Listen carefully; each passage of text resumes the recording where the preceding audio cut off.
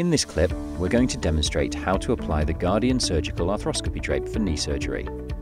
Firstly, open the pack and remove the contents, taking care to ensure the drape does not come into contact with any unsterile surfaces.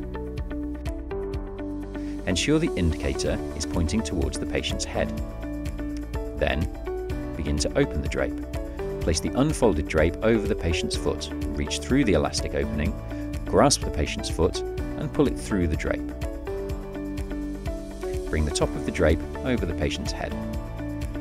Unfold the lower part of the drape under the patient's leg and place the two elastic openings around the knee. Open the drainage pouch out fully. The cord holder can be used for securing cables and tubing if required. The drainage port can be connected to suction tubing if needed. With application complete, the patient is now ready for surgery.